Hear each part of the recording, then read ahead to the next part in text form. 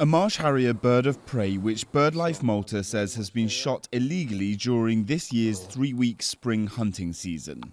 Malta is allowing hunters to embark on quail hunts despite the coronavirus lockdowns. When it comes to hunting and trapping, governments bend forwards, backwards, sideways, just like a jumping jack box in the hands of the hunting lobby. It is incredible how governments in the past, and even the ones that we have today, are spineless. The Maltese government says that because people hunt alone in the field, the activity can go ahead at this time, but hunters over the age of 65 are having their licences withheld to keep them at home.